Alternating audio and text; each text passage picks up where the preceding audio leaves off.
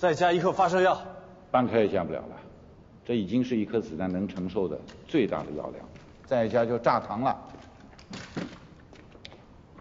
那就把子弹磨尖，都快磨成针尖了。武藤的防弹玻璃比这块钢板还要结实。唉，看来刺杀武藤的任务完不成了。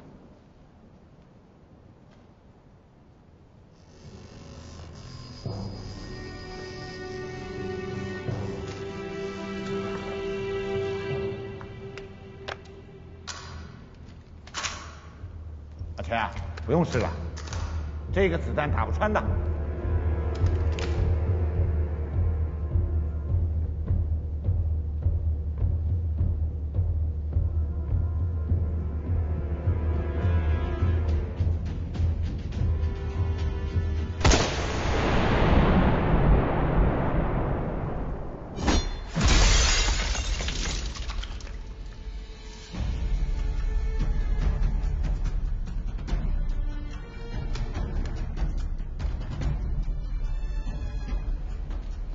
1颗子弹打不穿，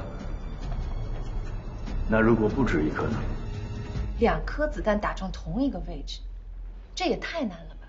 这个办法确实超乎常人的想象，实施起来的难度也非常大，而且这之中还有一个无法逾越的障碍。武藤的防备那么森严，射击的距离肯定不会太近。2个狙击手先后开枪。要打中远处行驶汽车玻璃上的同一个点，这对技术和默契的配合要求也太高。如果光是技术和默契，这对于苏文谦他们来说并不难。我所说的障碍，并不是指这些。那还有什么障碍？如果想要成功刺杀武藤，苏文谦和池铁城之中，只有1个人能活着回来。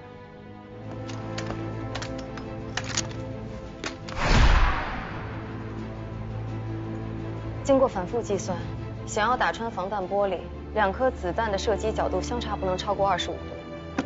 而想要在钟楼广场完成这次刺杀行动，只有2个位置符合狙击条件。1号先开枪，所以1号不会跑。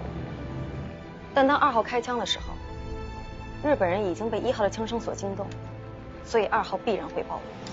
那他们为什么不用消音器？我听他们说，消音器会对子弹的弹道有微弱的影响。击杀白松旗这样相对静止的目标还可以使用，但如果想要在这么长的距离，2颗子弹击中同一目标，而且还是移动过程中的同一目标，就不能够受到任何客观因素的影响。那2号在什么位置？钟楼。钟楼。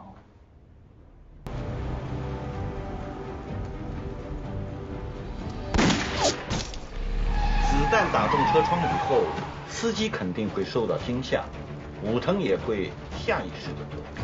在这个世界上，还没有人在防弹汽车上面遇过刺，武藤也不例外。劫后余生，当他发现子弹镶嵌在防弹玻璃上面，出于好奇心，他肯定会看过去。这个时候是阿谦开第2枪的最佳时机。